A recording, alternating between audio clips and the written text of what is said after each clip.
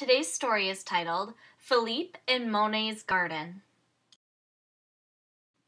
The story begins in a frightful way. Frog legs, special of the day.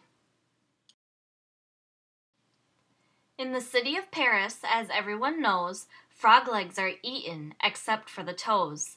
They are buttered and baked and sometimes fried, and the bigger the better is always the guide.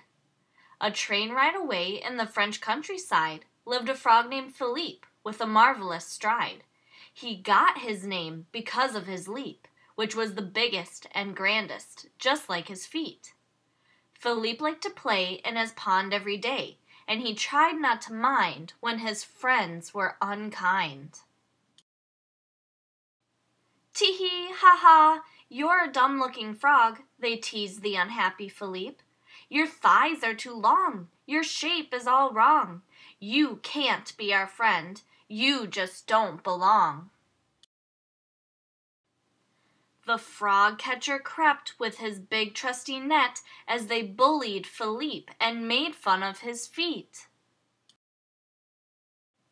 Oh no, it's not fair, they cried in despair. Philippe in your net is a far better bet.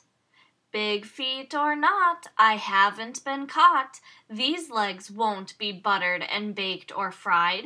But as for you, well, I bid you goodbye. Leap, leap, Philippe, he heard the sheep bleat, and he kept on hopping. There was no time for stopping as he made his escape from a gruesome fate. Just when Philippe was all out of leap, he came to the gate of the Monet estate, and reading the sign, which suited him fine, he begged Monet's pardon and entered the garden.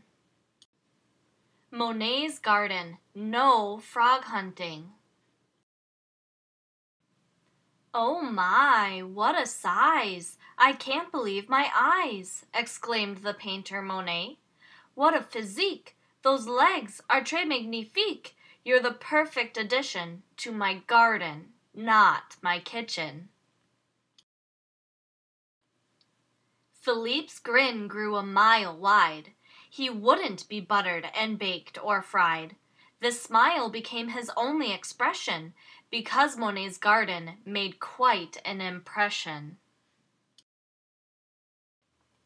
Monet showed him the pond of which he was fond, where he painted the light between daybreak and night. And as for Philippe, there were bugs of all kinds, green ones and pink ones on which he could dine. So Philippe found a home to call his own, and Monet added some green to his painterly scene. The new special of the day is omelette.